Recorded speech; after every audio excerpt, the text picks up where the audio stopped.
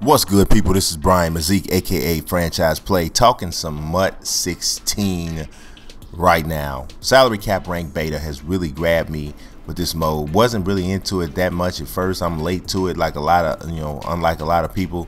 But this salary cap rank got me digging into muthead.com like crazy, just doing searches for lineups.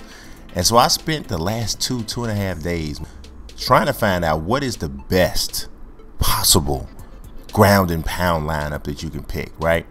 So here's the thing. Now obviously I could have just said, well, who's got 99 overalls at every position, and said, hey, this is the best ground and pound lineup. But that's not really true, because what about defense? You got to be able to field the defense. It doesn't have anything to do with ground and pound offense, but obviously if you're going to make this lineup, you got to have a defense too. So I'm not going to talk about defense in this video, but what I am going to tell you is this: never spend more than 470 to 475 points on offense or defense in totality, because you got to leave room for the other side of the ball and a little bit of space for your kicker, punter, whatever. And then you don't spend a lot on flex players. In my opinion, you got guys on muthead.com you can find that whose salaries are as low as 5. Grab those guys up for your flex positions and just put the rest of it into your core positions. But that's neither here nor there. Let's talk about this lineup that I have right now in front of you. First and foremost, for me personally, the most important aspect of this of a ground and pound offense starts at that offensive line, right? Now this offensive line that you're looking at right now, you might be looking at like, wait, here you got 4 elites there and a goal, so that makes sense. But it's deeper than just grabbing the elites, right? Because this is salary cap ranked, and you got to observe that salary, and you got to say, all right, what style of game do I want to play in? We're saying we want to go ground and pound. So for me, the offensive line is the most important, and their run blocking skill is the most important. So if you look at this, even the starting tight end that you see right now, right? None of these players have a run block rating, including the tight end, of lower than 88. The lowest rating on run blocking for these 6 guys there at the top of your screen is Doug Free's 88 on run blocking. Larry Allen's a 99, Jason Kelsey's a 92, Michael Iupati's a 90, and Jason Peters is a 93, and Jared Cook is even an 89 in run blocking. Now he's not a bad receiver either, which helps obviously because you're not gonna run the ball every single down, but he can get it done in that way as well. Now you might be looking at that second tight end, Thomas Gafford. We're going to show him in a second. Thomas Gafford's run block rating is also, I believe it's an 83. So that the whole line is going to be stacked when it comes to the run block option.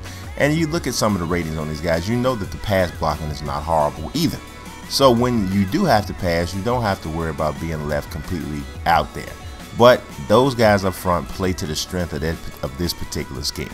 Next, let's talk about wide receivers.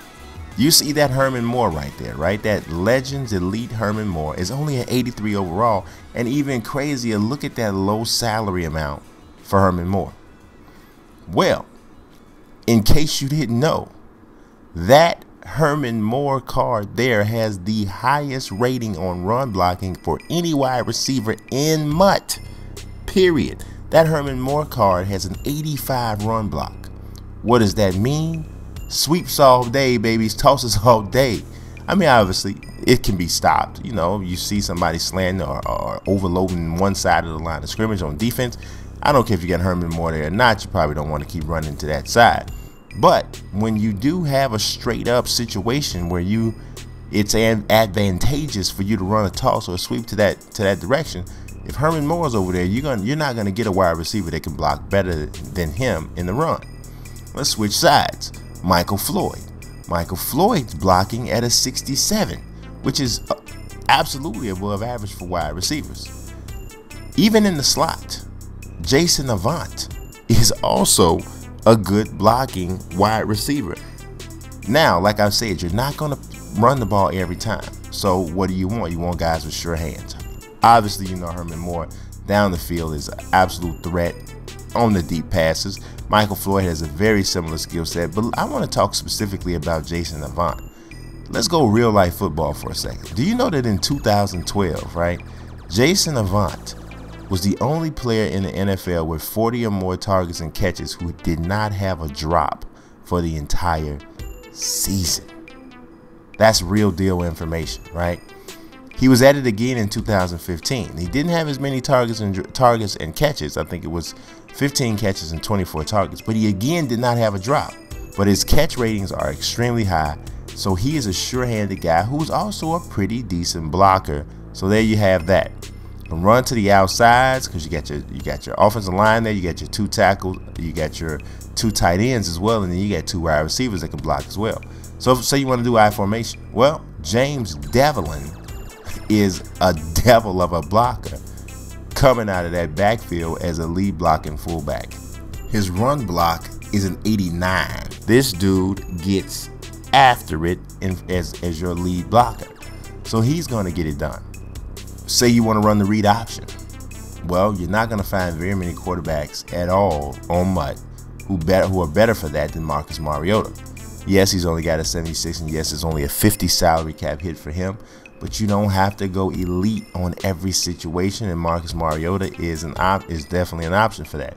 His throwing accuracy, short and mid, is solid. Now his deep throw accuracy is a little shaky. It's only a 71, and you're obviously going to probably want to try to go down the field here and there, because if you run the ball as effectively as it appears you're going to be able to run it, then at that point, then you know they're going to have some times where defenses are stacking the box and you need to be able to make them pay over the top.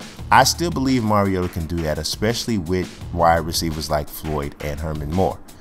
Not to mention the whole thing about running the read option or him just scrambling, period, only adds to that run game. Last but certainly not least, the running back. This Derrick Henry, the draft class elite version, is a 94 overall. Derrick Henry is a beast. Over 90 in speed, acceleration, trucking. It's all there. It's all there for Derrick Henry. And if you put him with his ability, with the combination of speed that he has on this card and the trucking that he has on this card, and you put him behind that line, you got the best ground and pound offense that you can find.